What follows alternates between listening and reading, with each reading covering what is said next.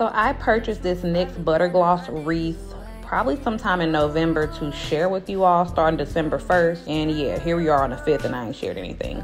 So let's get right into it. The first color I am going to show you all is Candy Apple number 4. It's a purplish pink. And I already have some liner on from an earlier lipstick I had on. So I'm just gonna put this on, line my lips with it first a little bit, and then go in with it and see if I like how it looks.